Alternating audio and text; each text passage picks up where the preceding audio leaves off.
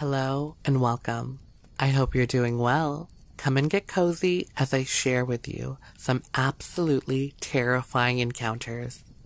I post new videos every day, so be sure to hit that subscribe button and the notification bell, and you'll be notified when new daily content arrives on my channel. Alright, let's get right into it. I had lived on those mountains for 5 years before the incidents began. There was nothing notable at first. Little things here and there. Things moved around the property. Animal carcasses left hanging in trees. They started in spring and continued into winter before I left. The big thing that happened that caused me to move out of my home and live back in the city happened one especially cold winter weekend. I woke up early Friday morning, staring up at the wooden ceiling for a bit before I sat up. The fire from last night died down, but the heat still hugged the air like a blanket. I stood and stretched, walking into the living room and adding some wood to the fireplace. I stoked the fire, made sure it took again before I made my way over to the kitchen. I decided to splurge a little and make bacon, eggs, toast, and some pancakes. While I was eating, I looked out at the complete whiteout from the large windows. The storm had been raging for a couple of days at that point. The snow itself was halfway up my calves. I finished breakfast and washed up the dishes before I got into my snowsuit and pushed open the door. The blast of cold could be felt down to my bones, shivering. I trudged out, fighting against the snow. Each step felt heavier than the last. It took me a while to make it across the clearing to the small shed where I kept the snowblower. I was trying to open the shed when I noticed something strange off to my right. I squinted, trying to make it out. After a while, I still could not see it clearly and started to trudge towards it.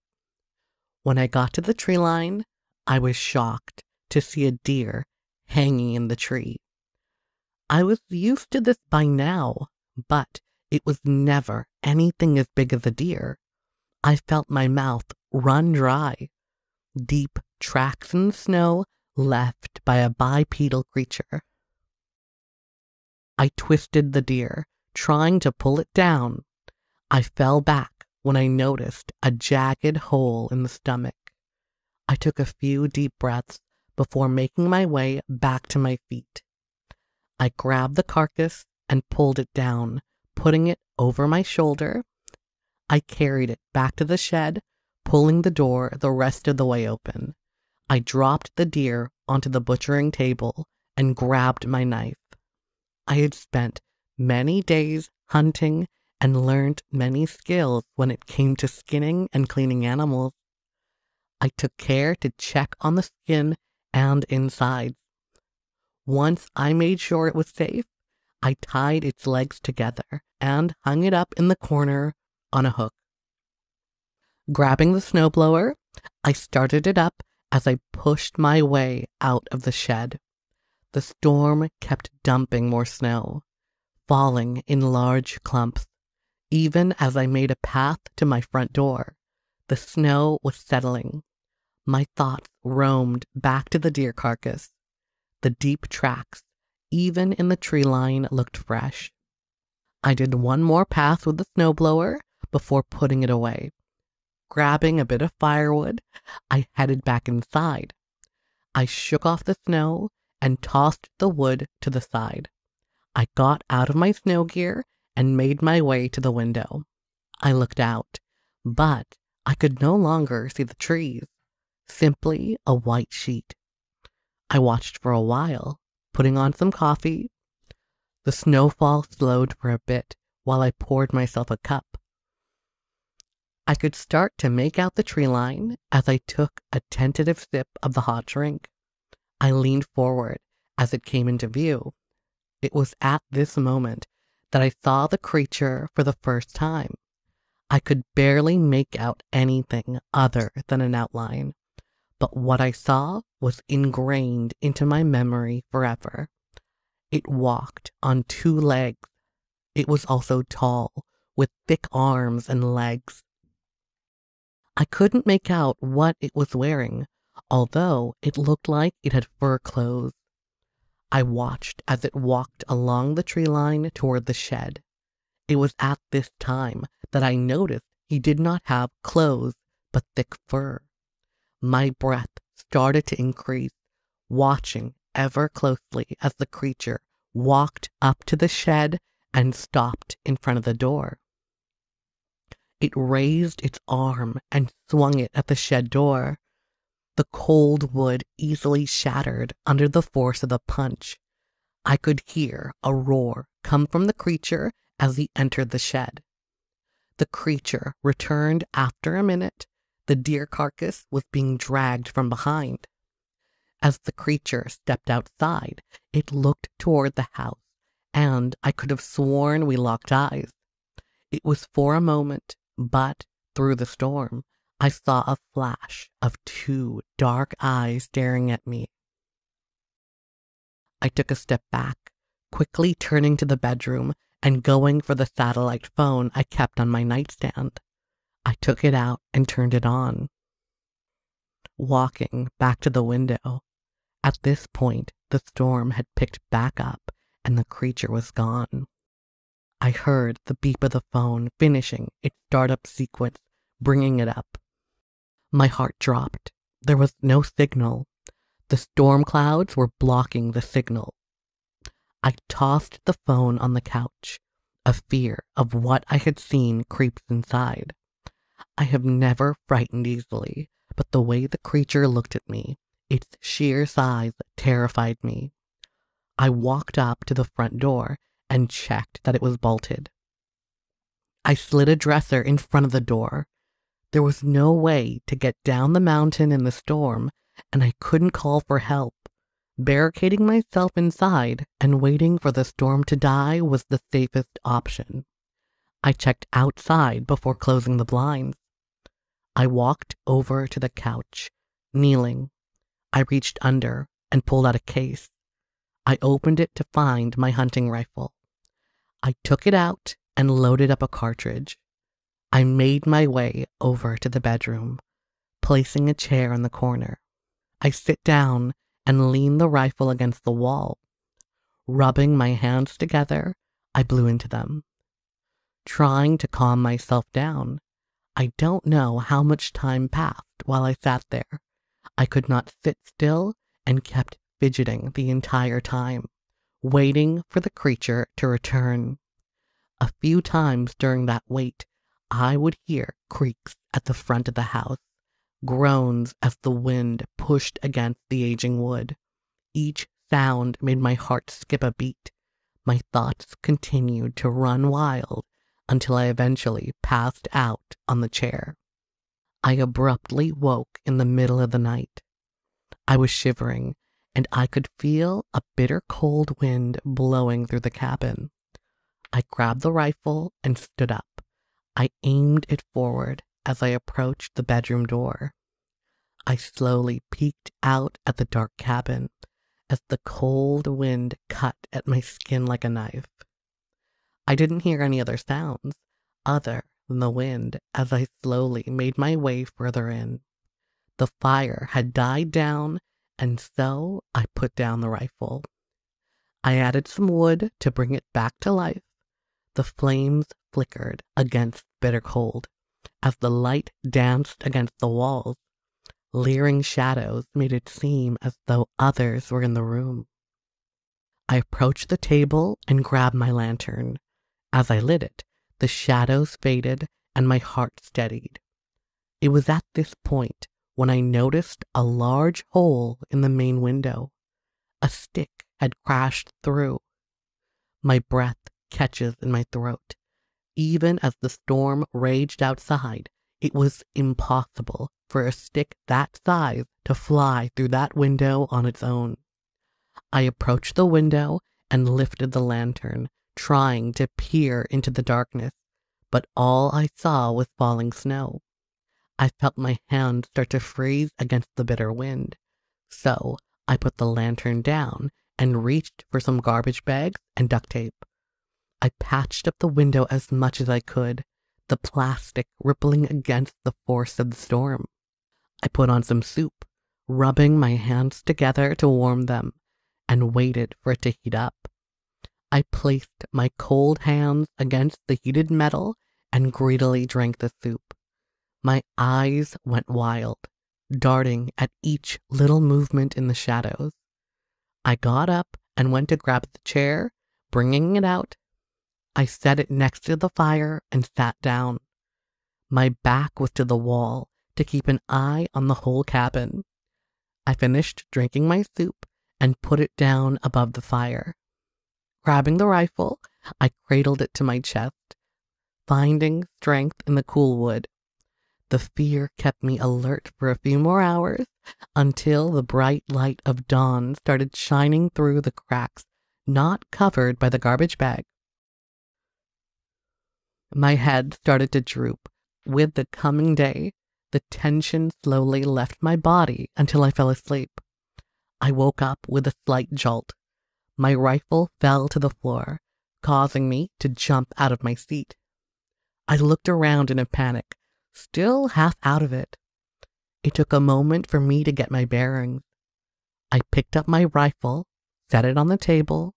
I took a few deep breaths before looking out the window. I couldn't help but smile when I saw the blue sky.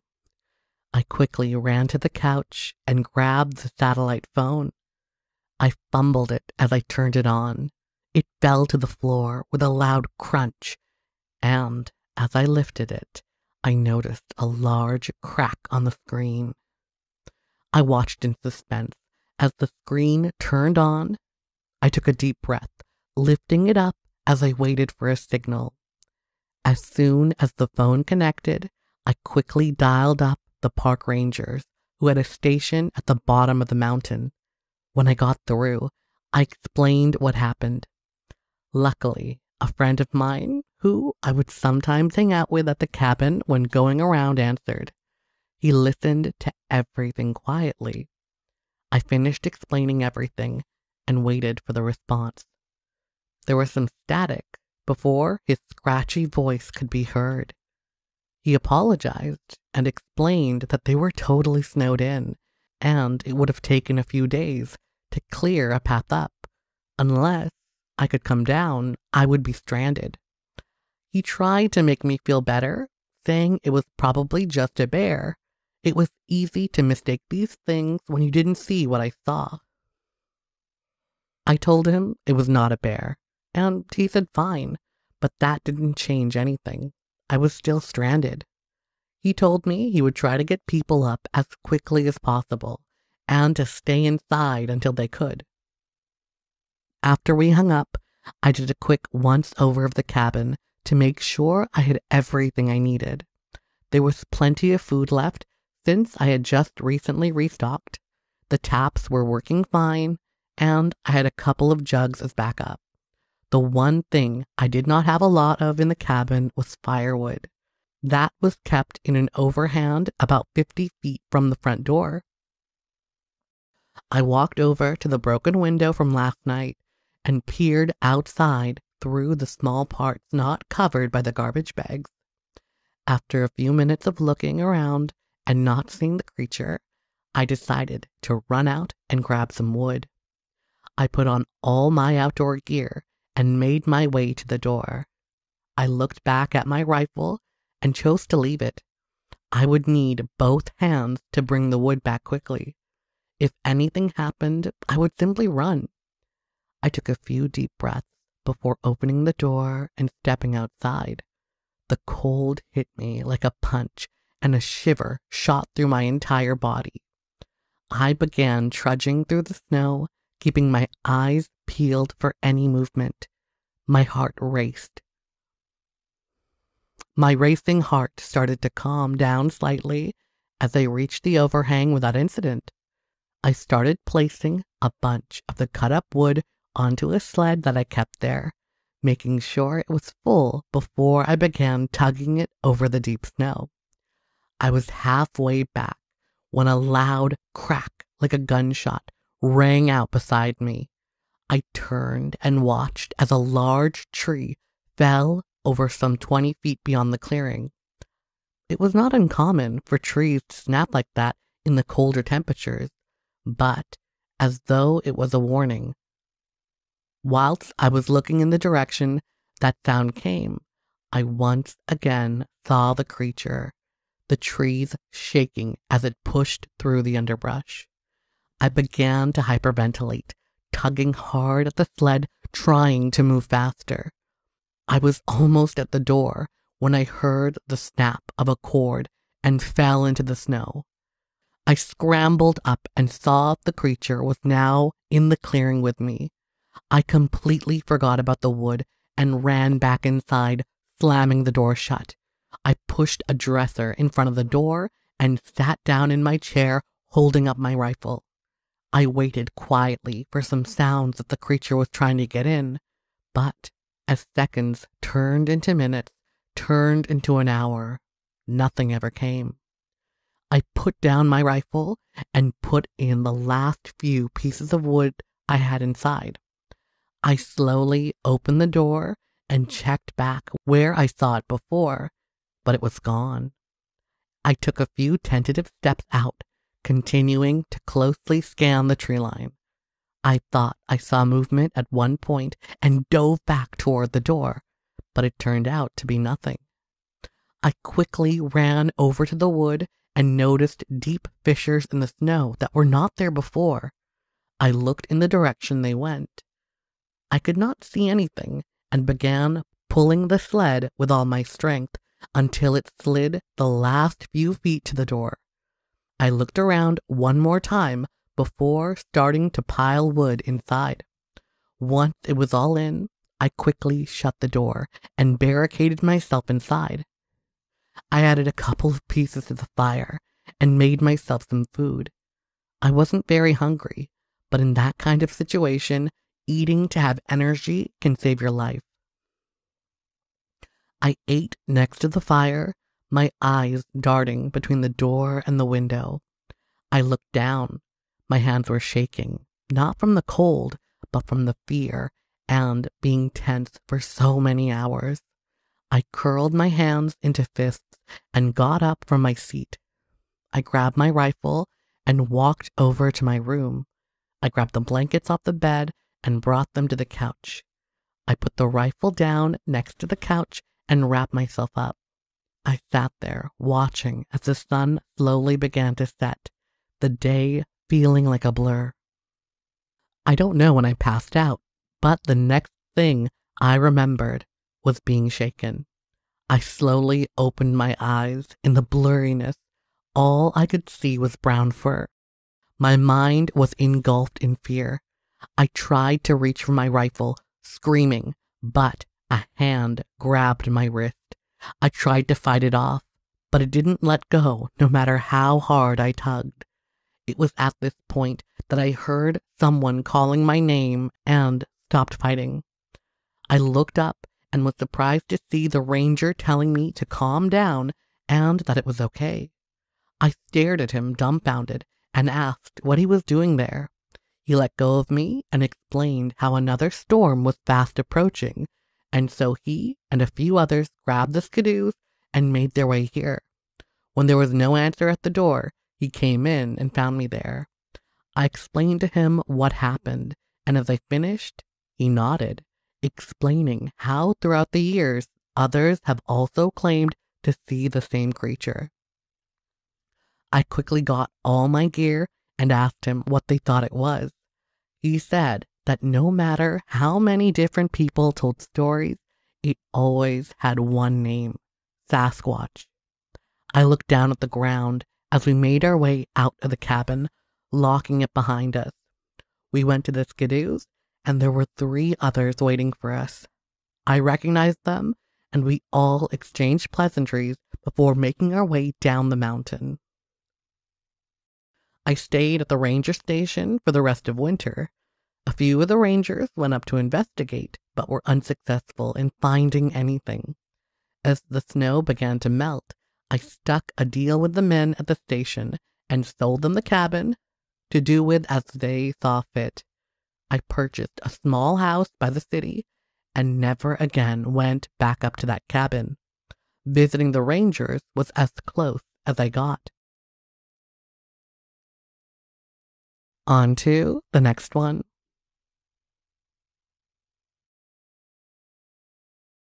In Tipton County in Indiana, in June, a hairy humanoid was seen that smelled rank and sickening. It smelled like a cross between decaying meat and vegetables. The same creature was also seen and smelt the next month in the same area.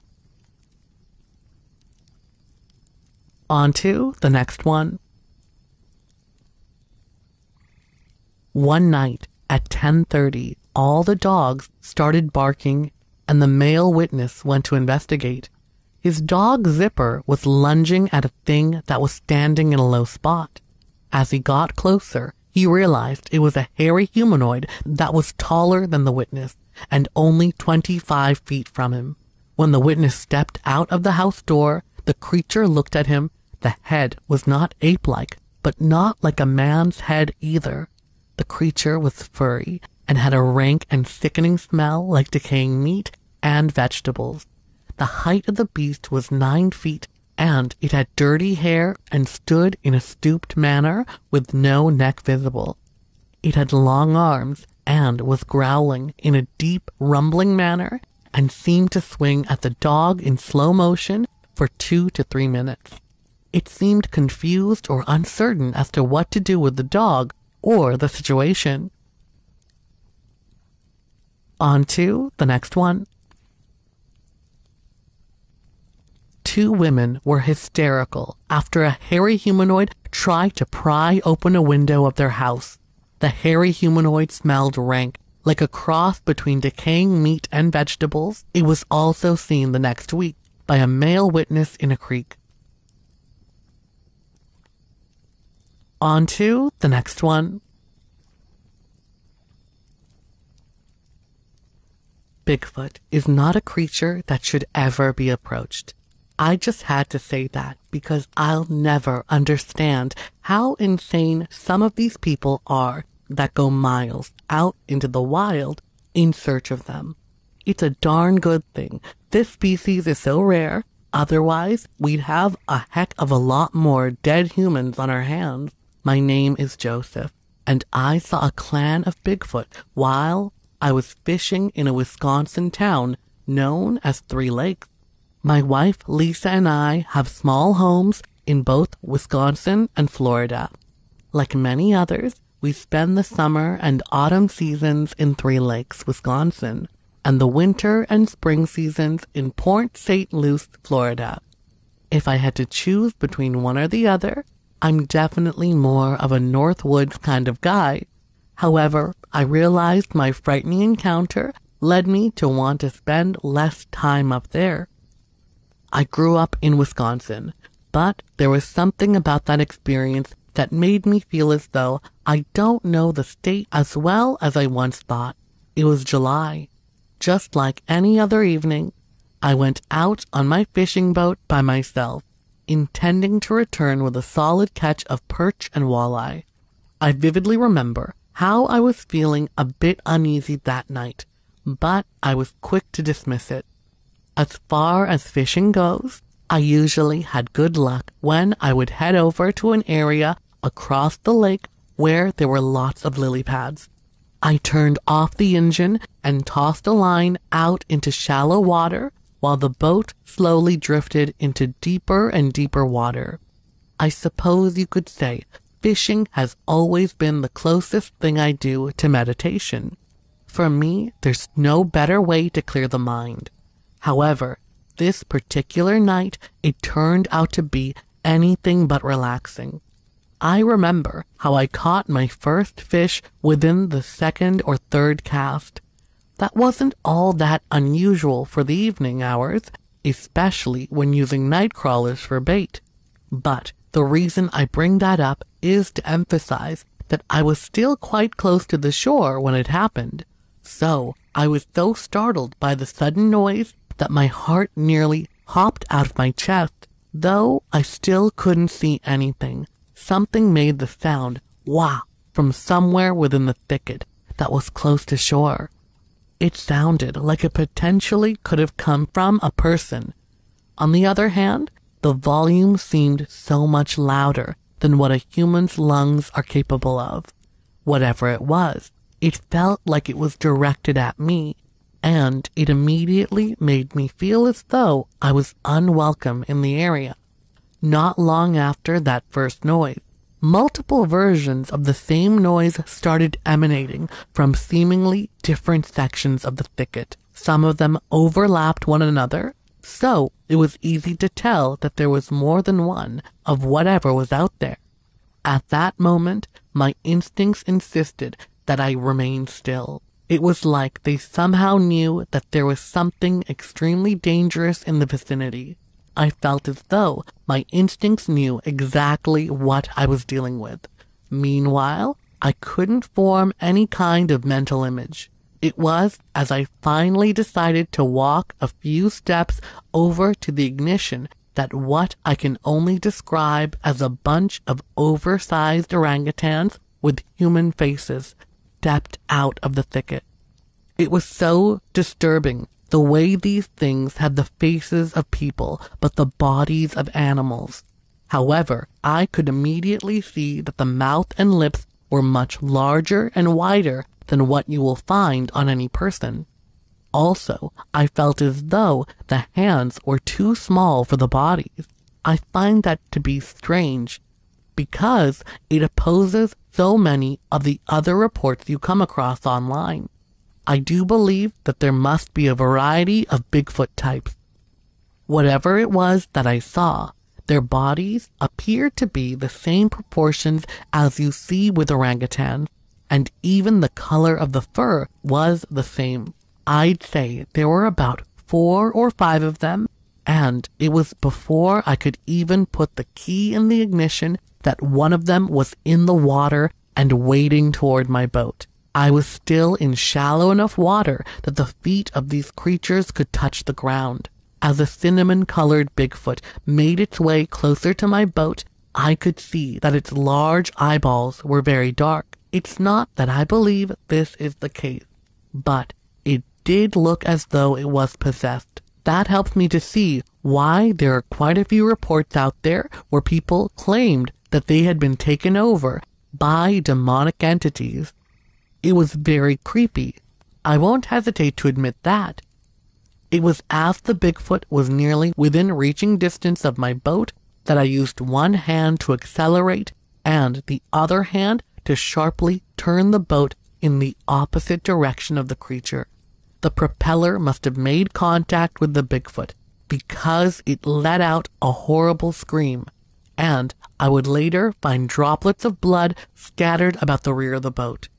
Once I felt I was a safe distance away, I turned off the ignition when I was near the middle of the lake, and I watched as 2 more of these creatures were already helping the potentially injured one.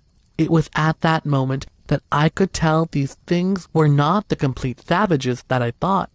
Clearly, they cared about one another, probably just as much as humans often care about their own kind. For what was probably around 3 minutes, I continued to observe the clan of Bigfoot as they tended to their presumably injured friend. After they returned to the thicket, I waited for a little bit longer, hoping to see or hear something, but there was nothing more. When I returned home, Lisa was shucking corn, so I popped open a beer and told her about what had happened. That was when she reminded me of the times we had heard bizarre noises echoing from across the lake. I suppose you could refer to them as whoops, but I never thought much of them until my sighting. Now, I'm confident that those Bigfoot were responsible for them. I brought Lisa down to our pier so we could search for any bodily fluids or hair. That's when we spotted the blood spots near the rear of the boat. We had the local animal control come out so that I could tell them everything. The head guy was a middle-aged man, and there was another much younger guy who seemed to be learning the ropes. Older man didn't say a whole lot in response to my story, but the younger man seemed genuinely intrigued, possibly even a bit shaken. Neither of them claimed to have seen anything like what I saw that day. I watched as they scraped a few blood samples into a small container, and I became overly excited, expecting to hear back from the department about their findings. Now, I know it was incredibly naive for me to assume that they were going to respond to me with any relevant information. They never went out of their way to inform me of their analysis. I had to reach out to them several times. Finally, I decided to head over to the office, and that was when they revealed their BS to me. The lady behind the desk told me that the blood on my boat was from a male deer. She insisted that she must have pulled up the wrong file, and we argued back and forth until I had enough and walked out of there. It's crystal clear that they wanted the Bigfoot sample for their archives, but had no intention of briefing me on the scientific details of what I had encountered that day. The reality is that there are people who are working hard to keep this whole thing on the down low. I have to agree with so many others out there that the Bigfoot species must lead to some bigger truth about this existence. I know a lot of people believe that it's covered up because it could hurt a variety of industries, but to me that still doesn't add up. For example, most people know that there are risks when camping in the wilderness. There are plenty of predators that could take you out in a heartbeat if they wanted to. Some of you will probably think I'm nuts for saying this, but I think there's a good chance Bigfoot are connected to extraterrestrials. If science was to publicize their findings on the species, I bet it would reveal some details that are too difficult for most of us to comprehend. And I do think it would upset many people who are devoted to their religions. All of that is purely speculation, but I so deeply hope that one day we will uncover just an ounce of the truth. It's unsettling to know that another human-like species is running around out there. Goes to show that this Earth likely contains more mysteries than we can count. On to the next one. I was a recently divorced team leader in the Marine Corps.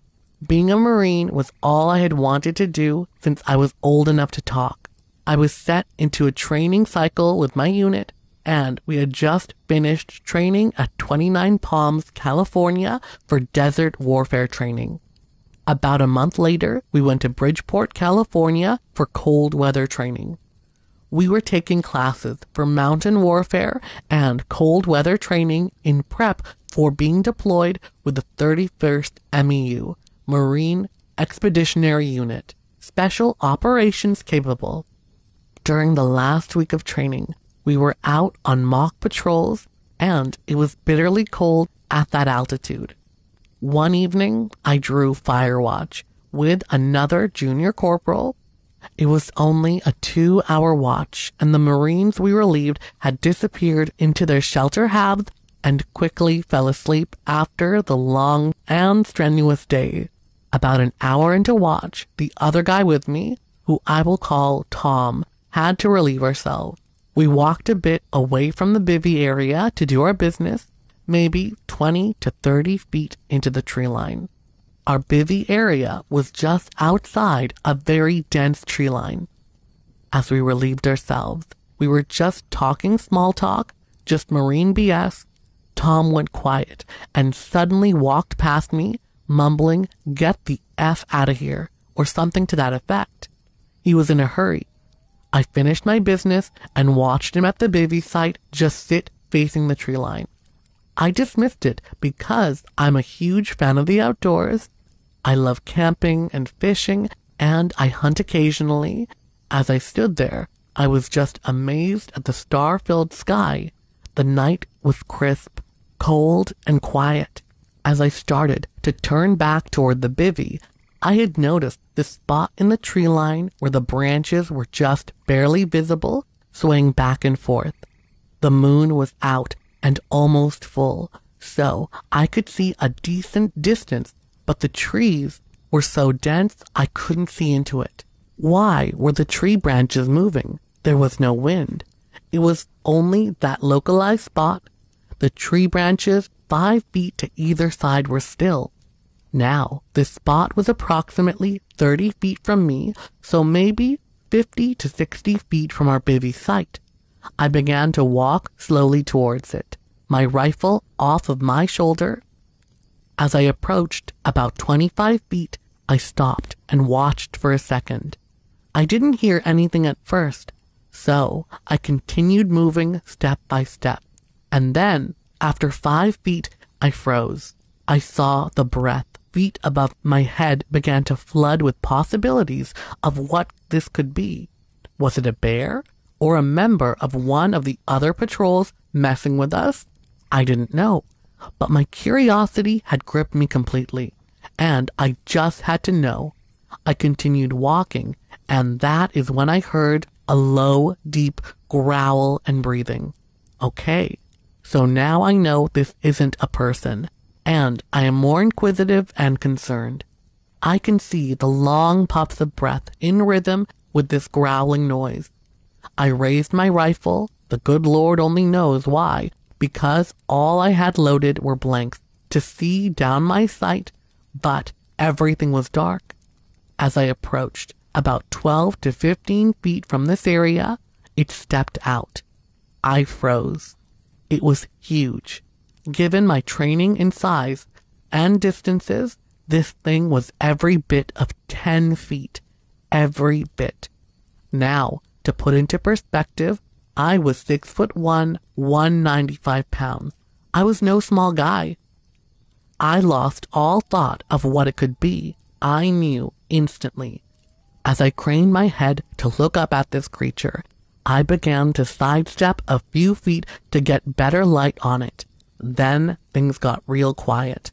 Quickly, it went from a bouncer's stance, feet spread apart about shoulder width, hands at its sides, calm and quiet, to pissed off and angry in a split second. Its stance was like that of the old Incredible Hulk. It seemed to grow another 8 to 10 inches, and it took another step out of the tree line. It rolled its shoulders forward, upper arms extended at a 45-degree angle to the ground, fists clenched and pointed almost straight down.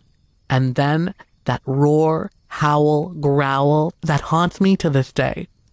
I had just finished urinating. All I had left to do was defecate, and that's what I did. My mind still racing, the what-ifs and the other questions. Do I call for help? Would it matter? I was certain that my team had heard this sound. Heck, I thought the people back at Pendleton, where I was stationed, had heard it. Nobody came. This noise hit me and caused me to stumble backwards. I glanced over my shoulder to Tom and the others, but there was no sign of them. I was alone. This thing, at about 12 feet from me, could take a half step, reach its long arms out, and I'd be done for. I lowered my rifle, but I'm not sure why. I knew I only had blanks, but if I shot them, would it run off? I didn't know. And I didn't want to become a midnight snack for this thing either. When I lowered my rifle, it seemed to calm slightly, but it was baring teeth and breathing so deeply that it almost didn't seem real. I began to step backwards slowly. At first, I barely even realized I was moving. Then, a few more steps, it stayed planted firmly on the ground, and I could make out vague details and see its teeth. It had dark, inset eyes, spaced wide apart, and an almost puffed-out look to its upper and lower lips. Its teeth were like a horse's teeth, except there were canines. Not fangs, mind you. He watched me intently as I slowly moved away, as unthreatening as I could be.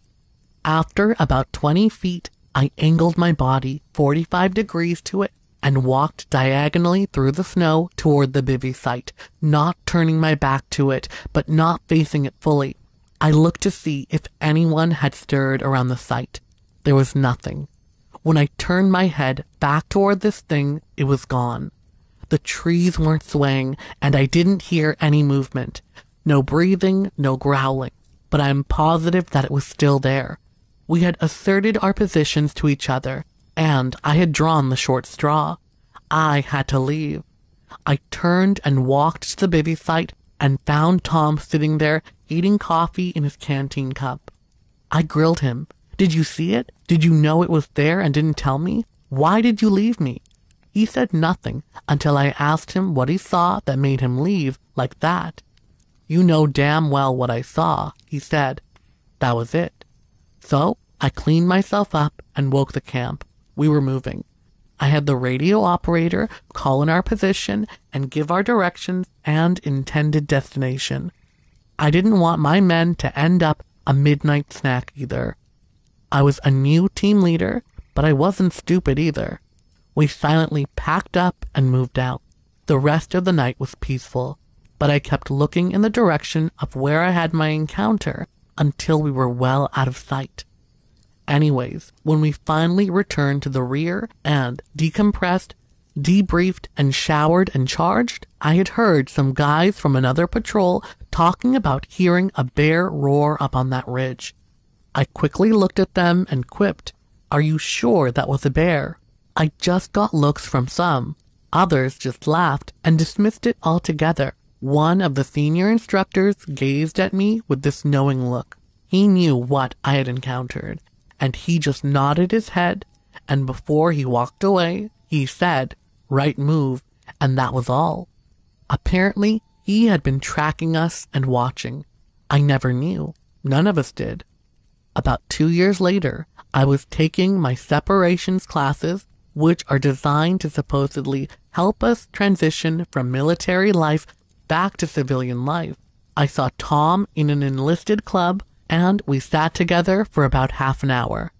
It was good to see him, and he looked good. I bought a round, and as we raised our bottles to salute old friends, I took a huge swig.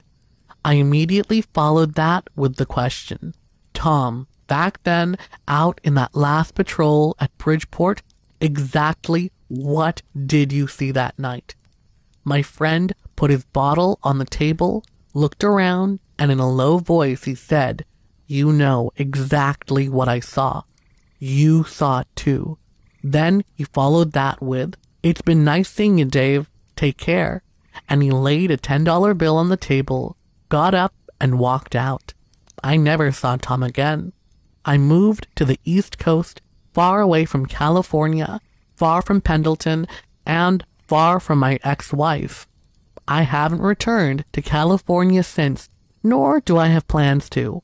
But every once in a while, I think back. Why didn't that creature attack?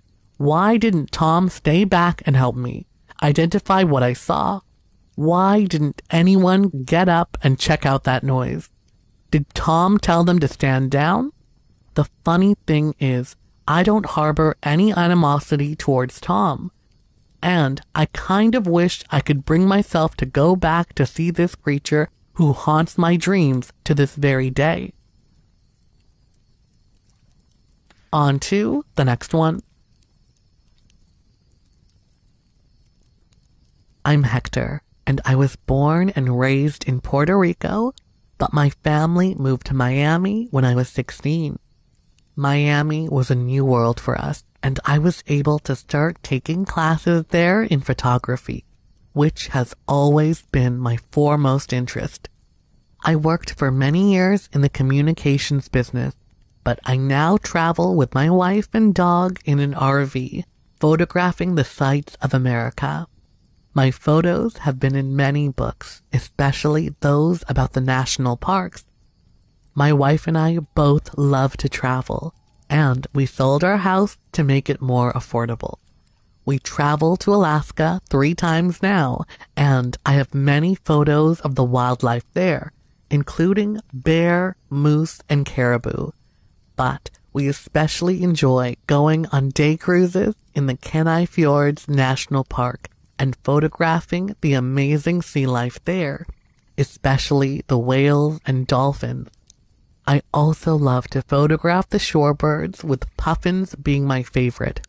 We always drive our RV when we go to Alaska, and even though it's a long haul, we kayak and enjoy camping by the many lakes on our way through Canada. But the roads are no place to be in the winter. So my dream of photographing the aurora borealis or northern lights had always been just a wish. It's also too cold to be camping in our RV in winter when the long nights make the lights visible. But on my 55th birthday, my dream came true when my wife, Sally, gave me an envelope with my name on it. I couldn't believe it when I opened it. I thought it was a card with a little cash, but instead it was a ticket to Fairbanks, and along with that ticket was a reservation with a dog sledder who takes people out to see the aurora by sled, immersing you in the total beauty and silence of the Arctic at night. I was speechless. I not only would be taking photos of an entirely new subject, which would improve my skills, but would be seeing something I'd never seen before. I doubt if anyone has ever seen the auroras where I come from in Puerto Rico. And I had no idea how different what I saw would be from what I expected. Incredibly different. But given my penchant for photographing wildlife, it kind of fit me in a way, though I struggled for a long time about what I'd seen. So my trip was planned for February, which is supposed to be one of the best times for viewing the northern aurora. The aurora appears in the auroral zone, a band typically about 10 to 20 degrees from the magnetic poles. Magnetic storms can make the band shift, which is why sometimes you can see the light from lower latitudes, though it's rare. In the north, Fairbanks is one of the few towns along that band. There are other places where one can go, such as Whitehorse in the Yukon, but Fairbanks is the best for potential viewing. The aurora australis are the southern equivalent of the aurora borealis, and scientists have found they're mirror images of their northern cousins. Since you don't see the aurora every night, Sally had made me reservations for 5 days to increase my odds. My dog sled guide would take me out for one night, and if I wanted to go out the other night I was there, I would have my rental car and could take myself out. The nice thing about the dog sled was that we would be going into wilderness where light pollution would be non-existent. I was to find out that the aurora is an absolutely stunning sight. After seeing it, I began to understand why people would spend so much money planning an entire trip to view it. It's impossible to forget the ethereal and otherworldly beauty of it. Before the trip, I read up a lot on the aurora, but I forgot most of it as it's fairly scientific. I like science, and as a photographer, I have to understand technical things, but the aurora got into some advanced physics which can be hard to remember if you're not familiar with it. But basically, the lights are caused by electrons and protons that enter the atmosphere from solar winds, which is a stream of charged particles that flows outward from the sun. These charged particles cause other particles in the Earth's atmosphere to emit light through ionization.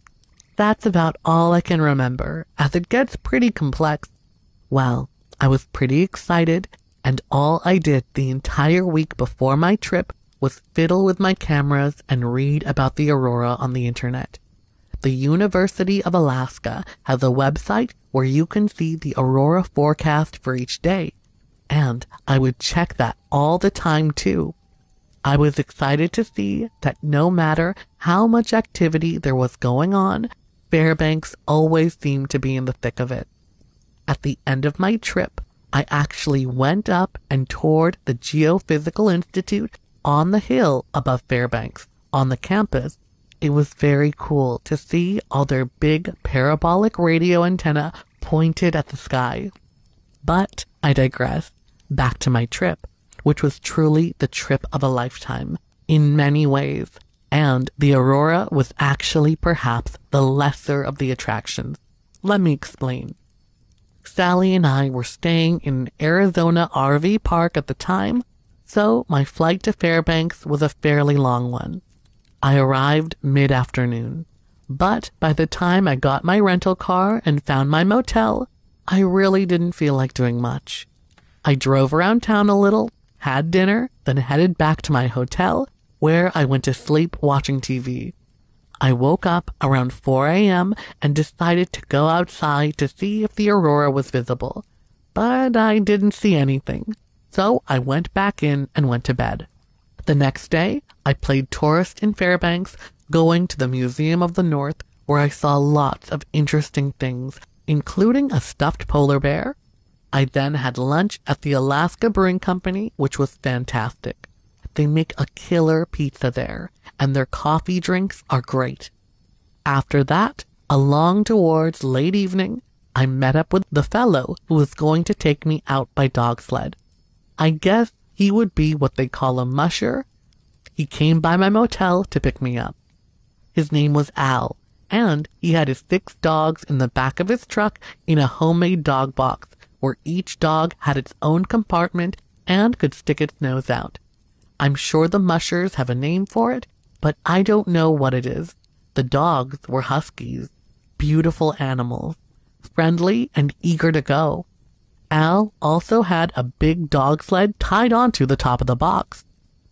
Al told me the word husky came from the word Huskimos, which was what early sailors called the Arctic people in general, also known as Eskimos. I don't know if this is true or not, but it made for a good story. We drove quite a ways out of town, for about an hour, out in the direction of the town of Circle. According to Al, Circle was named because the original inhabitants thought they were on the Arctic Circle, though the actual circle is still a ways north. After a while, we turned off the highway and followed a road for a few hundred yards, then parked next to a small, steamy pool that Al said was a hot spring. Circle has hot springs too, but it was another hour up the road. It was pitch black when we got there, and I do mean dark. We were lucky and had a perfectly clear sky, and the sight of all the stars was just stupendous. I was wearing a warm down coat with a hood, as well as a wool sweater, long johns, and a face mask. I was also wearing warm snow boots with heavy felt liners. I felt a rush of excitement, like I was ready for anything. The dogs were excited too. Al told me he did this trip several times a week, and taking tourists out into the bush to see the aurora was his main source of income during the winter. I was already getting cold, just standing there waiting, and wondering how long I could go before freezing. Al soon had the dogs hooked up, and off we went. Well, I hadn't begun to explore the concept of being cold, for riding on the dog sled created a wind chill that made it even colder. I had no idea where we were going, and where we had been seemed good enough to me, but Al said we were going out to a very special place, where we would experience the Alaskan Arctic at its best. I knew this was part of his marketing ploy, and what attracted tourists to his tour, but the reality was that we were already in the wild, and I kind of wanted to just stay where we were. I was feeling a bit uneasy, I guess, with the reality of how cold it was setting in. Al rode on the back rails of the dog sled, and I rode in the sled itself. We glided over a snowy trail with banks some 2 or 3 feet high. The dogs seemed to know where to go, even though the only light was the starlight above us.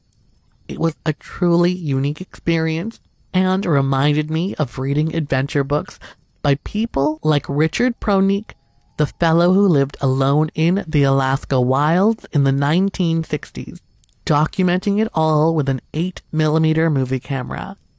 It was an interesting and yet somewhat unnerving experience to be out in the Alaskan Arctic, surrounded by nothing but deep snow, black spruce, and twinkling stars. And as we mushed along in the silence, my trepidations disappeared, and I felt a sense of deep peace. It was a moment in my life I will never forget. Al mushed the dogs on a bit further until we came to a wide clearing, maybe 100 feet in diameter, with a small lake in its center and surrounded by more black spruce.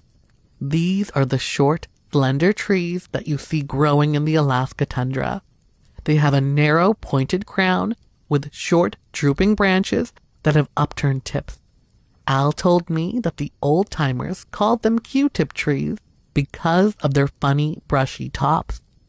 This clearing was where we were going to spend the next several hours, waiting and watching and hoping that the aurora borealis would make its appearance. The forecast had looked very good, and Al was confident we would have an excellent showing. The clearing actually did seem very special, the perfect place for photographing the aurora. I could see now why Al brought people out here. I got my tripod and camera gear out. I was wearing a pair of special gloves Sally had bought that were warm and yet flexible enough that I could still work my settings. After getting everything ready, we sat on the sled and waited, talking for a while, our voices gradually fading into silence. For some reason, it seemed like silence was safer, like there might be something out there we would prefer didn't know we were around.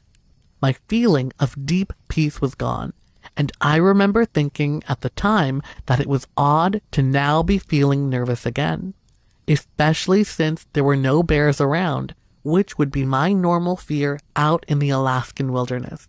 They were all asleep, hibernating.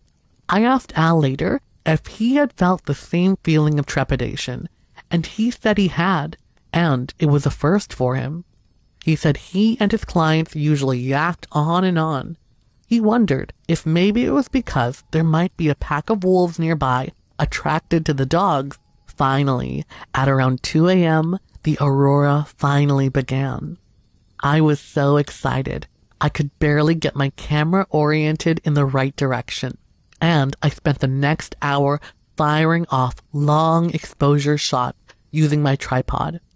I was freezing, but I didn't care. The lights were stunning, dancing and undulating in shades of pale green and pink, the most common colors. It was truly one of the most moving experiences of my life. I took hundreds of shots.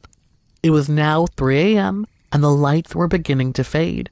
I knew we should get going, as the cold was seeping into all my clothes. I could barely feel my toes and fingertips. Al had given the dogs a snack, and they'd been curled up and sleeping in the snow while I was taking photos.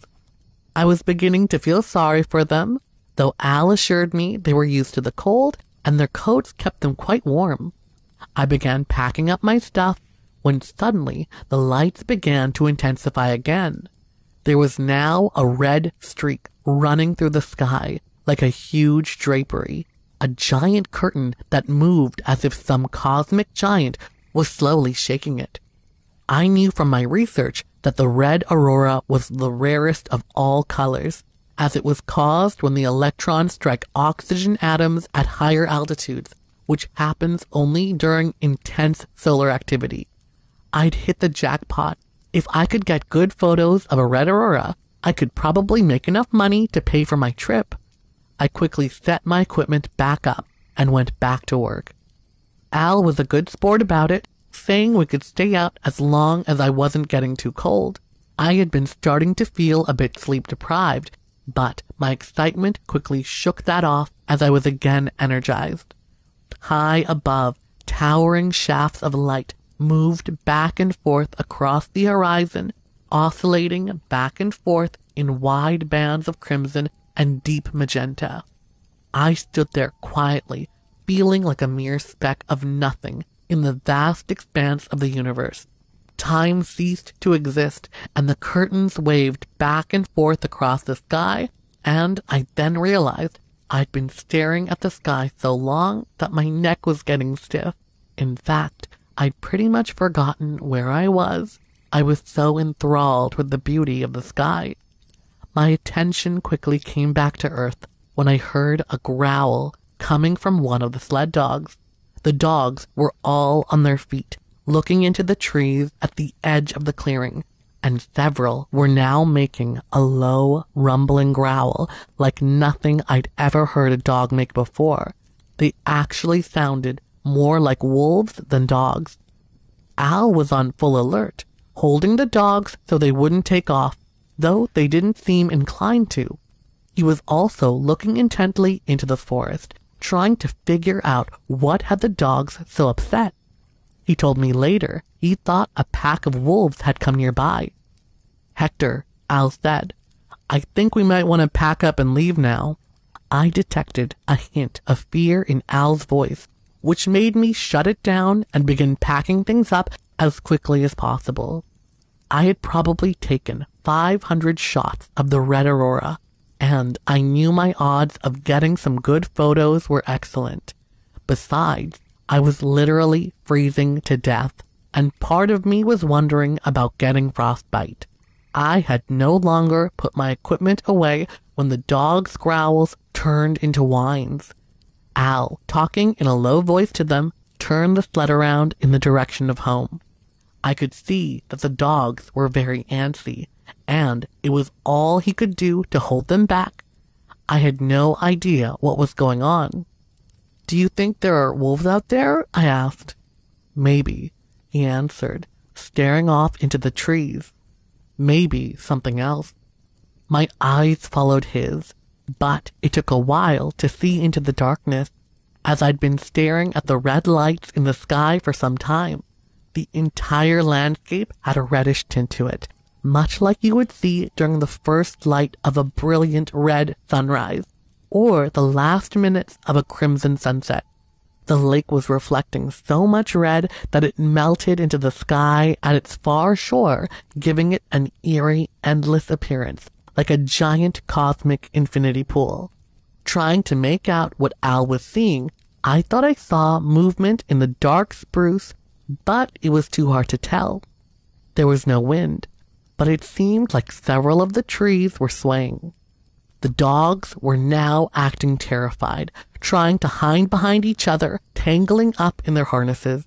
Staring hard into the trees, my eyes became more acclimated to the dark, and I could now see actual movement.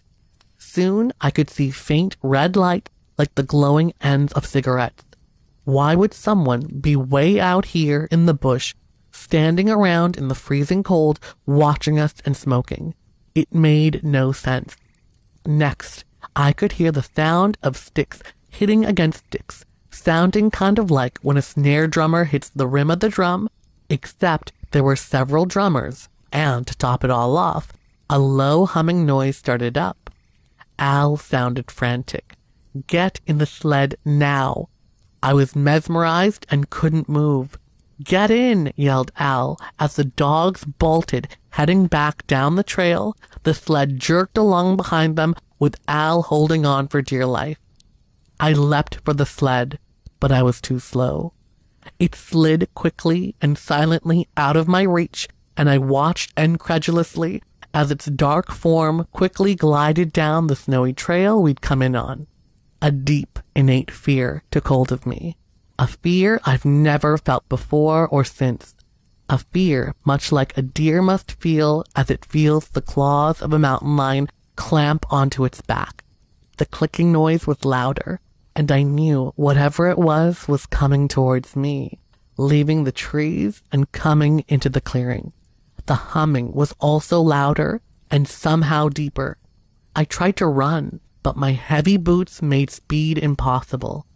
Instead, I post-holed through the trail into snow up to my knees and fell forward, smashing my face into ice crystals. The sound of heavy footsteps crunching in the snow came up right behind me. I was afraid to look up, sensing immediate danger. As I pushed myself up from the snow, I must have somehow jammed something against the cell phone in my shirt pocket, for it started playing one of my ringtones, a piece by Beethoven. I was startled by how loud it was as the song played over and over. The figure next to me quickly turned and walked away, moving remarkably fast through the deep snow. I managed to get out of the snow and upright, continuing down the snowy trail at a desperately slow pace, sinking into the snow over and over. At least I didn't fall again, though keeping my balance was difficult. My ringtone played on, and to this day, I can't stand the sound of Beethoven's Fifth, even though it may have saved my life, as I have bad associations with it. Tediously, half walking and half hopping, it seemed like it took forever to leave the meadow and get back on the path through the trees. The forest, which had felt foreboding before, now felt somehow sheltering, as if maybe it would provide a place to hide. As the clicking gradually became more distant, the shock of being left in the Alaskan wilds alone on a blistering cold night began to set in. I just couldn't believe it.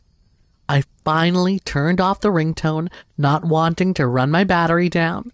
I tried to dial 911, but I had no signal. Walking through the deep snow was hard work, and I began to warm up some, my feet and hands now tingling. I knew I had several miles to go before I would get back to the hot springs, and I doubted I could make it, even if the strange creatures behind left me alone. I began to picture Sally's face when she got the call saying I had died in the Alaskan wilderness. I knew she'd feel guilty, like it was somehow her fault, and I suddenly felt a desperate need to somehow get the message to her that it wasn't. Did I have any paper in my pocket or camera case? I then remembered that my camera was on the dog sled, which was probably back at Al's pickup by now, considering how fast they'd been going. Besides, even if I had something to write on, no pen on the planet would write in that bitter cold, as the ink would be frozen. I trudged on and on, sometimes seeing dark forms in the trees next to me, and sometimes hearing the sound of heavy footsteps crunching nearby in the frozen snow. But I no longer heard any chattering or humming. After a while, I went from sheer terror to a more haunting kind of fear, the kind that tells you you might die, but it will take a while because maybe you're being stalked. I suspected that my greatest danger was actually the cold, but at least hypothermia wouldn't be as painful as some kinds of death. I would just stop going, sit down, and go to sleep. Would the wolves feast on me? Or maybe the strange creatures that still seemed to be following? After a while, I began not to care. I could feel my core body temperature falling. I was still desperate to somehow convey to Sally that it wasn't her fault, and that I loved her, and I think that's what kept me going. I knew I was delirious when I suddenly saw a strange sight on the trail. It looked like a dog sled, stopped in the trail waiting for me. I tried to hurry, but ended up falling instead. I no longer had the strength to pull myself out of the snow, and I knew I would soon die. But now, 2 strong arms were lifting me from the snow, and I knew it was Al. "Hurry up, Hector. Get in the sled before the dogs take off again." He dragged me onto the sled, and the dogs were soon running, the sled tipping dangerously when the trail turned. I could hear Al yelling and cussing at them to slow down, but they kept on. They had to be exhausted. When they suddenly stopped, I knew we'd reached Al's truck. Al helped me get into the cab where he started the truck and turned the heater on high. He then unhooked the dogs and put them in their boxes in the back, then loaded the sled on top, working quickly in the bitter cold. He didn't say a word until we were back on the highway again. I could see he was shaking, even though the cab was now warm. and I knew he'd been just as cold as I was. It seemed we both barely sidestepped death. "I'm really sorry for leaving you back there," he said. "The dogs bolted, and I couldn't stop them. They totally ignored me, even with the sled brakes on. They just dragged it forever until they got tired. Whatever was back there, it scared them to death. All I could do was wait and hope you came out, as there was no way they would turn back." I nodded. It was okay. Too tired to talk. Finally, I asked, "Is my camera okay?" "Yes, it's behind the seat." We were soon back in Fairbanks. Al dropped me off at the motel. The outside thermometer by the office read -42 degrees. "You'll be okay?" "Yeah, I'm fine, as long as I don't forget my camera. I have a feeling those photos will be worth all this." I smiled, trying to show him I wasn't going to hold any grudges, especially about something he had no control over. "I can refund you your money if you want," he added. "No, it was worth every penny, Al. It was the trip of a lifetime, in more ways than one." I held out my hand and we shook, neither of us mentioning what we'd seen. After he left, I crawled into bed, totally fatigued, both mentally and physically. I reveled in feeling safe and secure, aware of how lucky I'd been, and now keenly appreciating everything I had. The next morning, I downloaded my photos with awe. They turned out great. I was ready to go home. I called Sally, happy to hear her voice. I didn't tell her about what happened.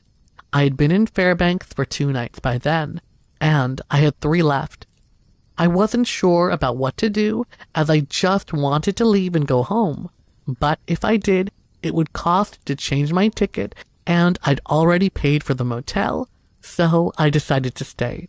Maybe I could get more photos of the aurora, some violets and blues, assuming I had the courage to go out in the dark again.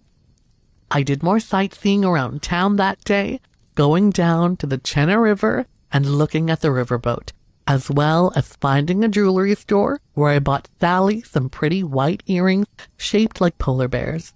That evening, I decided to try again for the aurora, as the university webpage said we were still in the middle of very high auroral activity.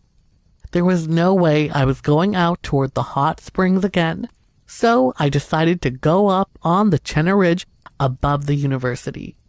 It was closed, and there were houses up there, so I didn't figure I would see anything weird. I went out around 1 a.m. and pulled off on a long drive that went back to a nice house. I stayed in my car until I finally saw the lights appear overhead.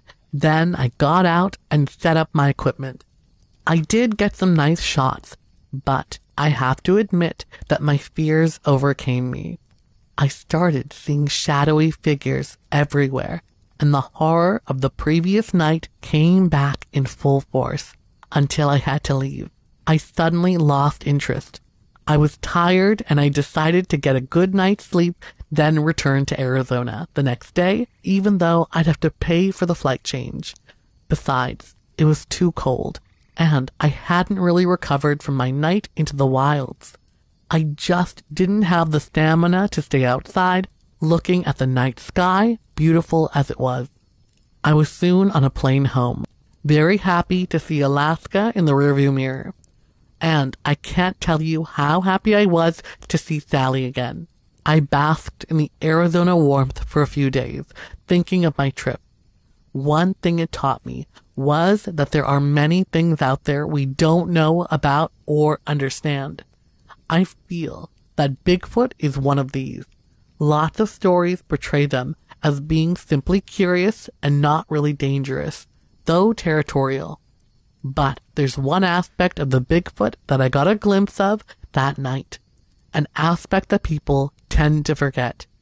If Bigfoot really is a member of the ape family, as we humans are, then it stands to reason that it has a capacity for doing harm, as most apes are capable of doing very bad things. I'm not saying Bigfoot are dangerous, just that the jury's out. I'm convinced that the Bigfoot that I saw that night could have easily harmed me if they'd wanted, yet they didn't. Why, I'll never know. Maybe it was the uncertainty of hearing my cell phone that made them pause. Maybe they would have ripped me to shreds otherwise. I just don't know. How do I really know they were Bigfoot, since all I saw was shadowy figures? Well, when I got home, I downloaded all my photos onto my large monitor and studied them. As I scanned through them, I realized I'd photographed the strange figures without knowing it. There, among the shapes of the black spruce, stood half a dozen shadowy figures. Their glowing red eyes stood out clearing, lending the scene a weirdness that goes beyond words against the background of a blood-red sky. And it appeared that a couple of them were holding sticks high into the air, possibly the source of the clacking sounds I heard. As I zoomed in on the photos, it became clear what they were. They fit the description perfectly of Bigfoot: broad-shouldered, conical heads, large, bulky sides, and glowing eyes. Even though the images were dark and shadowy, it was obvious. I was stunned. I knew I'd been trying to repress the memory, but it's hard to ignore photographic evidence. And there it was, proof that Bigfoot exists. Proof enough for me anyways. I thought about it for many days, then decided not to share the photos with anyone, not even Sally. Something made me reluctant to want to show them to anyone. I don't understand why, but I feel a deep need to keep it all to myself. Of course, Al knew, and he was free to do whatever he wanted, but I somehow knew he wouldn't say it either. I kept the photos for a good month, then erased the figures in Photoshop, deleting them, leaving only the blood-red sky.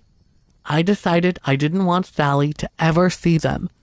I had no interest in ever discussing it again with anyone, and really, you are now the first person I've ever told this story to. My decision brought me peace, even though I can still sometimes hear that clattering noise when the windows blow just right. Maybe it's just the leaves blowing across the roof of our RV. It'll always bring back a memory I'll never forget, a memory of truly the most unforgettable things I've ever seen. Glowing, blood-red eyes under a glowing, blood-red sky. On to the next one. In Elizabeth Lake in Summit County in Utah, 3 Bigfoot were watched for 10 minutes as they played in a meadow by Mr. and Mrs. Robert Melka and Sergeant and Mrs. Fred Rosenberg.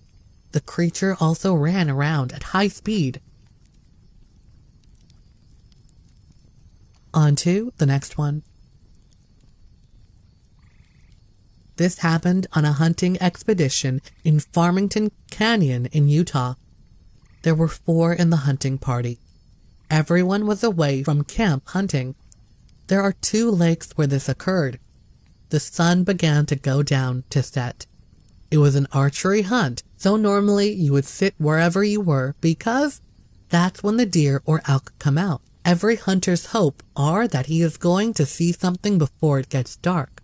On this particular evening, nothing seemed to come out from the landscape, so I proceeded to move slowly back down the trail toward camp, which was set up just below the lakes. It was too dark now to see any of my other hunting companions. No moon was in the sky, just stars. I had positioned myself above the upper lake. I knew the area quite well. As I proceeded to go back, I had to cross a little creek that came out through a marsh below the upper lake. But being that it was dark, I couldn't really see the trail, but I could hear the water gurgling in front of me. As I came to this spot in the trail, I knew I had to make the right moves or I would end up in the water. I sat there, trying to adjust my eyes to see where to make the next step. While I was standing there for a few seconds, I started to hear a low, growling noise. I have never heard a noise like this. I never believed in Bigfoot. When I heard the noise, I thought it was one of my companions playing with my mind, hiding in the bushes. So I not very loudly muttered under my breath, "Steve, Mike, is that you?" Not getting any answer, I could hear the trees start to thrash, and that noise came back again with a deeper growl, almost like a moan, low in pitch. As I stood there, it seemed like an eternity, but was only about 5 minutes. I knew I had to be making a move. I had to take that trail that led through the bushes.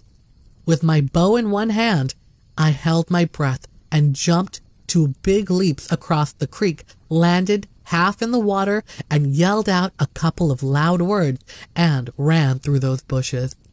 I never stopped until I reached camp. When I got back to camp, there was nobody there.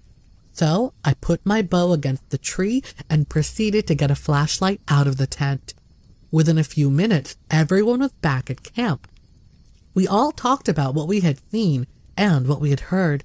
Then I talked about what I had seen and what I had heard, and everyone had a hard time believing my story. They thought I probably heard a cougar, but I've been hunting for many years, and I know a cougar when I hear one. About half an hour later, another friend pulled up in his truck. He was going to spend the night with us. He brought his dog. We fixed something to eat and then crawled into the tent. We told a few stories and then drifted off to sleep. About the middle of the night, the dog started to growl in the tent. It started to growl at first, and we tried to calm him down. It was pitch black outside, except for the stars in the sky. The dog's growl began to pick up. We tried to hold the dog down. Then it started to growl and bark. We finally got the dog down on the tent floor when we could hear something outside the tent. Something then brushed the side of our tent. The dog immediately jumped up and started to bark. The dog barked for about 30 minutes, and then it seemed to settle down. The area where we had pitched the tent was in tall grass.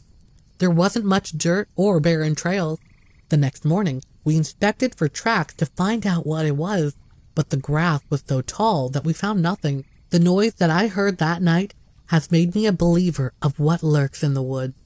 The first was at 8:45 p.m. The second was at 2 a.m. It was heavily wooded, thick underbrush with 2 small lakes nearby. On to the next one. 8 hikers spot elusive Bigfoot in High Unitas. 2 North Ogden men and 6 young companions said they watched a gorilla-like creature in the High Unita Mountains that matched reports of Bigfoot. Jay Barker, who has hunted big game animals for years in the area, said the creature was estimated at being 10 feet tall.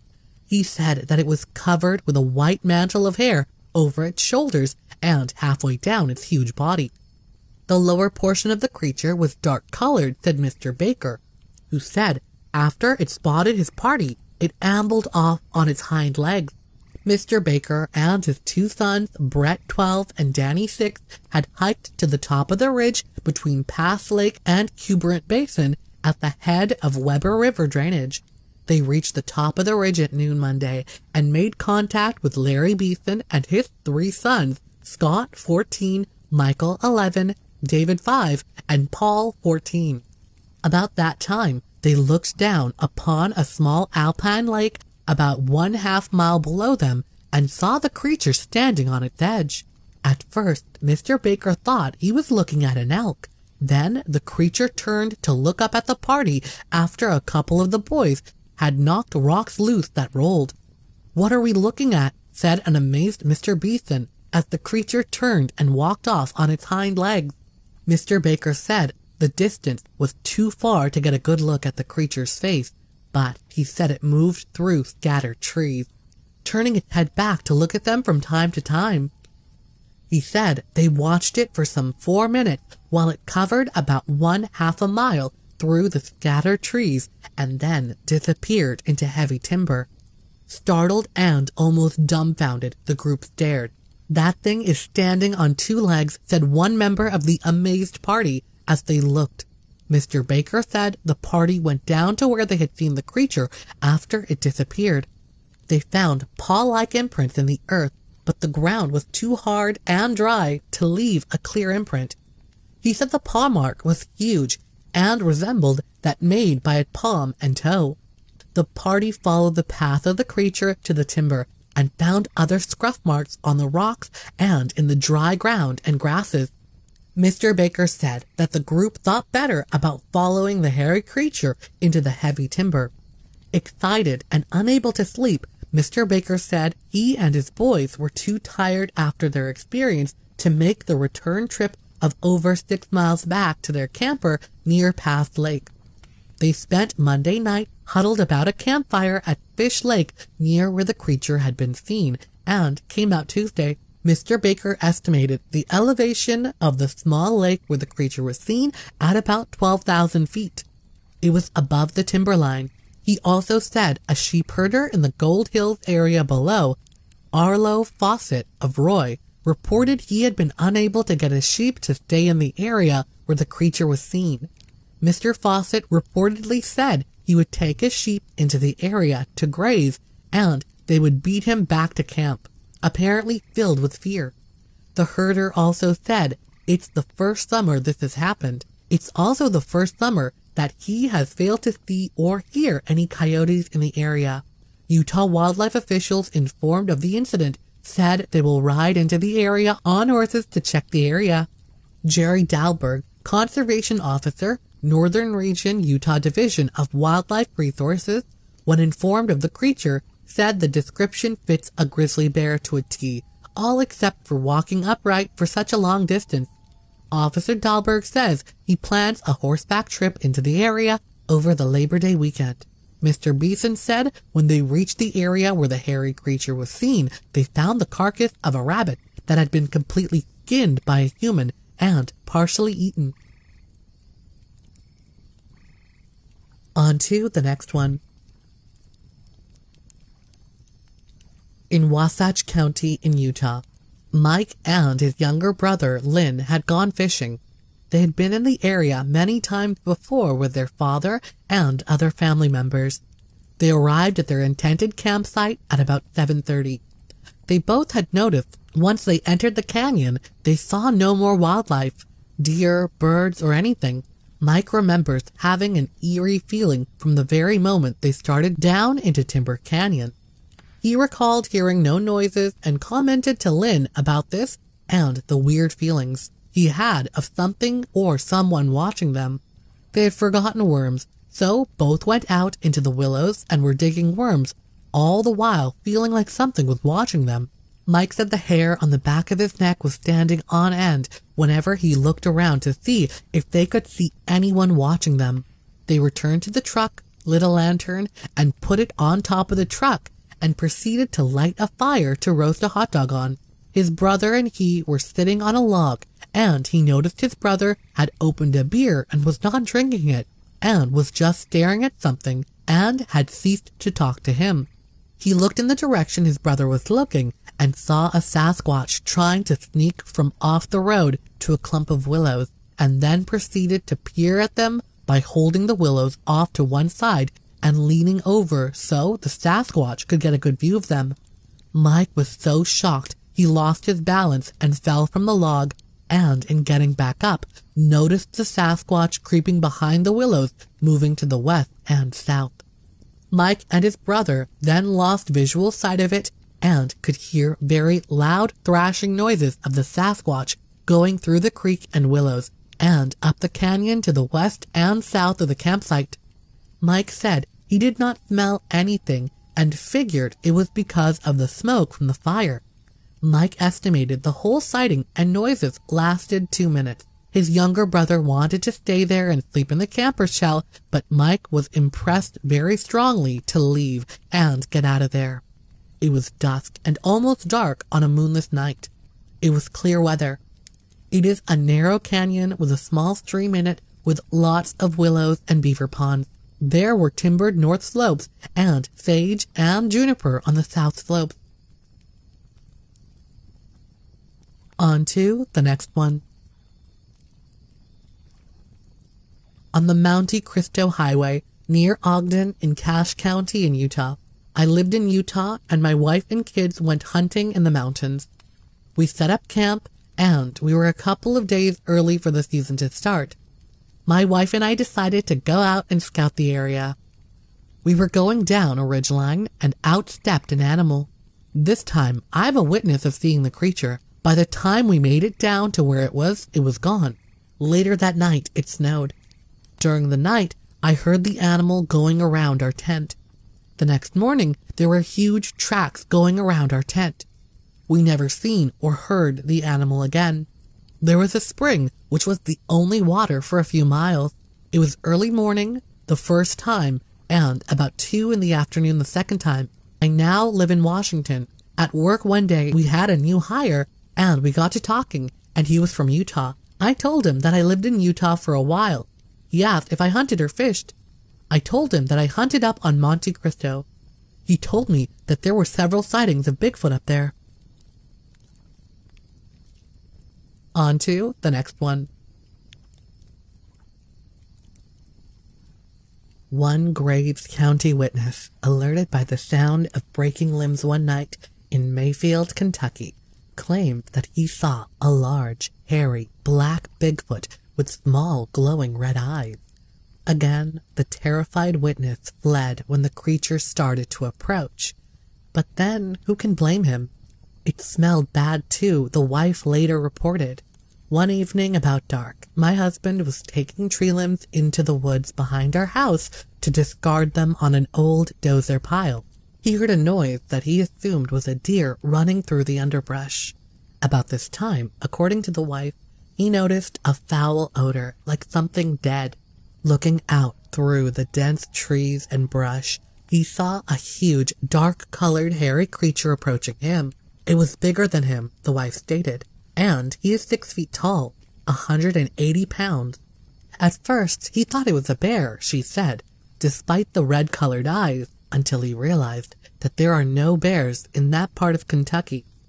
Badly frightened, he came running out of the woods. He told me what he saw, and that he wasn't going back to see what it was. I have never seen my husband that scared before in my life. She summed up her husband's description of the beast as a large, hairy, black animal with long hair and glowing red eyes that smelled really bad. The incident allegedly took place in a wooded area containing a gravel pit and a large lake. The animal apparently made no sounds except for the underbrush crushing and snapping beneath its feet. Again, we hear testimony describing the sound of loudly snapping, cracking limbs wherever the creature walks. One might think that such a huge beast would be easy enough to track by simply following the trail of broken trees and limbs. But such is not the case. Such destruction of local fauna on that scale, strangely, is never seen when the area is visited later, leading one to theorize that the often reported tree breaks may be an auditory phenomenon and not a physical one. Graves County is one of the state's largest counties, and Mayfield, the county seat, has a population of just over 10,000 people, at least 4 more of whom would join the list of Graves County Bigfoot witnesses. Years later, in October of 2008, 4 juvenile witnesses claimed to have had the most awesome yet intense encounter ever while out shooting airsoft gun in the woods near Simpsonia. It was just after dawn when they arrived. It was early morning, and it was a group of us not expecting anything like that to happen, one witness later said. We were patrolling the woods, practicing for airsoft wars. Chanley, a kid in our group, saw something and brought our attention to a moss-colored beast. We immediately pulled up our scopes to get a better look. One of us dismissed it after firing near it a couple of times. We then reloaded, and when we were leaving the location to go deeper into the woods, one of us noticed that it had moved to a new location. We then hauled our butts out of the woods and re-examined the area later. We found nothing. 13-year-old Jordan F., along with a cousin and 2 friends, observed this creature in October, when he was 11 years old. The three were up early that day, just after dawn, exploring some wooded property in Graves County near Simpsonia, owned by his cousin's parents, and were shooting their airsoft rifles when his friend Cheney first noticed the thing positioned in the brush about 25 yards, 75 feet from them. He yelled, "Look," and the other two boys turned to see it. Through their rifle scopes, they could see that it was a large, hairy, man-like creature. Jordan said it was covered with hair, which he described as moss green. The creature also had glowing red eyes, even though it was daytime. It appeared to be crouching down in an ape-like fashion, he said, with its waist resting mostly on one leg. One of its arms was stretched out in front of it, knuckles to the ground. All three noticed a strange smell, like a mixture of rotten meat and urine. The group, in true Kentucky fashion, fired their plastic bullets at the object, and the thing moved around a little like it was irritated. As they were about to go into a patch of woods, they noticed that the object had moved to a different location. Oddly, it was only then that the youth became alarmed and decided to beat a hasty retreat back home. When they examined the area later, they could find no tracks, hair, or any other trace of the creature. Jordan described the terrain as being a small, thickly wooded valley near a swampy area with nearby creeks and streams. Interestingly, Jordan and his cousin, Clayton, seem to be magnets when it comes to unexplained phenomena. In addition, they had also seen a dark figure up in a tree, which he described as monkey-like, thin, and covered with mangy-looking fur on several separate occasions in both McCracken and Livingston counties. On to the next one. Another Bigfoot-type creature was seen by a child in Litchfield, Kentucky, near Nolan Lake on Interstate 65. When I was a kid, my grandparents had a little bitty camper at a campsite at Nolan Lake, she later claimed. One summer, my father took the family, me, my sister, and mother to my grandparents' site for a little vacation. One evening, as it was becoming dusk, I remember standing inside the camper looking out the screen door at my father, who was cooking at the grill.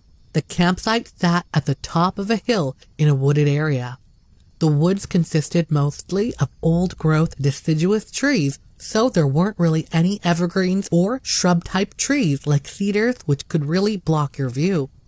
I was looking out the door at my father, who was on my left, and eventually, out of boredom I guess, I ended up scanning the right and down the hill into the woods. I remember seeing about midway down the hill something that caught my eye.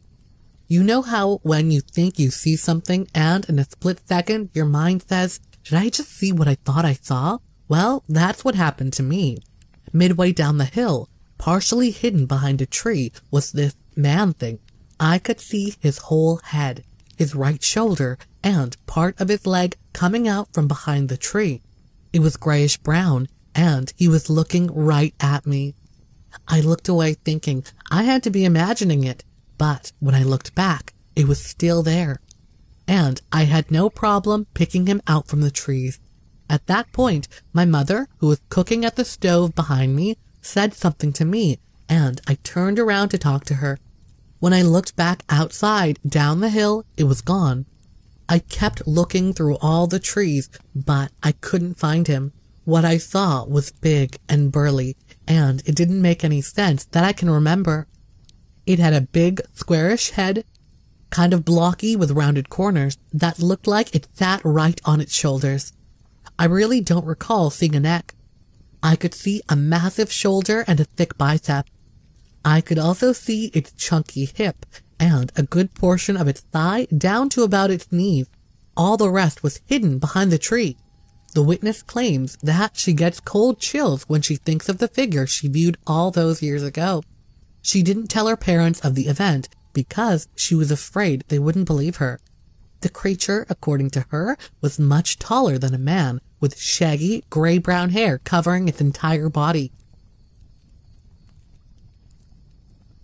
I hope you enjoyed those encounters, and if you did, be sure to hit that like button, leave a comment, and subscribe. I post new content every single day, so be sure to hit that notification bell and you'll be notified exactly when that new content arrives on my channel. Again, thank you so much. And until next time, bye!